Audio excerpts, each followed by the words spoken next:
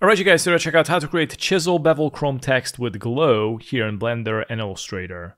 Alright, so I'm going to start in Illustrator and I'm going to go with this text as a reference. And I'm going to change up the color to some gray. Let's go to 3D materials. And I'm going to go to extrude. Decrease the depth to 0.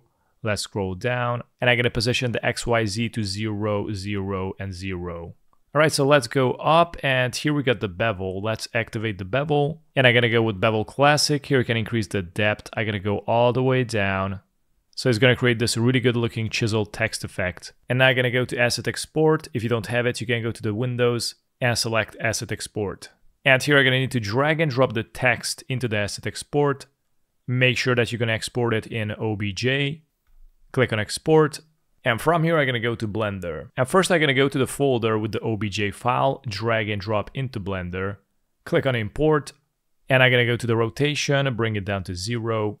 I'm also going to add a plane, press Shift+A, go to Mesh, select plane, press the letter S, scale it. And I'm going to select the text and bring it up a little bit more. And let's go to Render. I'm going to change it to Cycles, CPU to GPU, Max Sampling to 60. Let's go to shading and I'm going to go to the world. Let's go to color and change it to environment texture. Let's go to object, change it to world. Here I'm going to add an HDRI, click on open and I'm going to go with this one. I'm also going to leave a link in the description where you can download these kind of HDRIs. Click on open and I'm going to activate the viewport shading.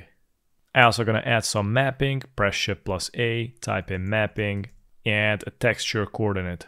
Connect generated to vector, vector to vector. And here you can rotate the XYZ HDRI. I'm going to try it out like this. And let's go and switch it to object. Make sure that you're on the text. And now I'm going to go here to the material. And make sure to remove all the materials here. Click on the minus and remove all of it. And I'm going to click on delete to every each. Click on new here. And I'm going to increase the metallic all the way up and decrease the roughness. I'm going to go low. I'm also going to add a color ramp, press Shift+A, color to color, and here you can increase the contrast, make it more darker or lighter.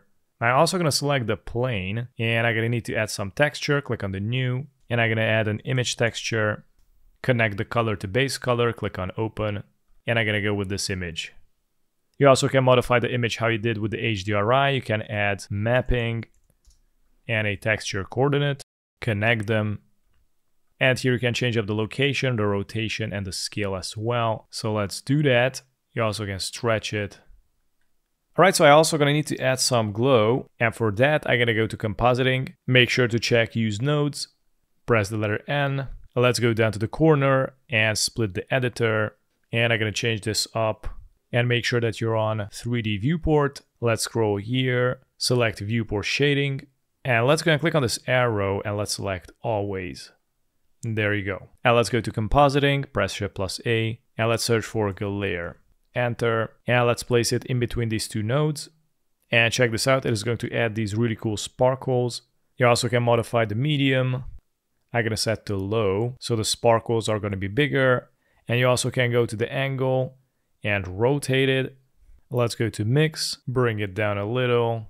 I'm also going to go here to change this up to shader editor, and I'm going to go and change it to world. So if you rotate the HDRI, it is going to change the position of the sparkle as well. And check this out. Oh, wow. I'm going to increase this to medium.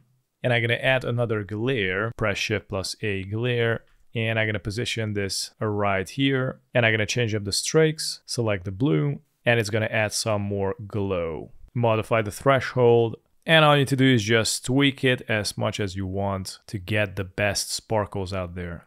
Yeah, pretty much that's how you make this chiseled chrome text with glare here in Blender and Illustrator. Thanks for watching.